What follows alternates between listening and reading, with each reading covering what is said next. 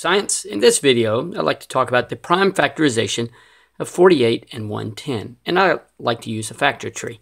So let's begin with 2 times 24 equals 48. I will circle the 2 because it is prime. Now 2 times 12 equals 24. Circle the 2 because it is prime. Now 2 times 6 equals 12. The 2 is prime. And then finally 2 times 3. Both of them are prime, so I know that I'm finished.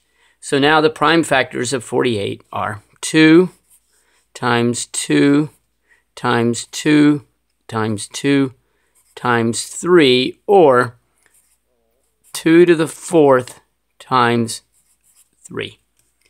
Okay, so now let's look at the prime factorization of 110. Okay, and in order to do that, I'm going to go 2 times 55, circle the 2 because that is prime, and now 5 times 11, circle both of them because they are prime. So the prime factors of 110 are 2 times 5 times 11.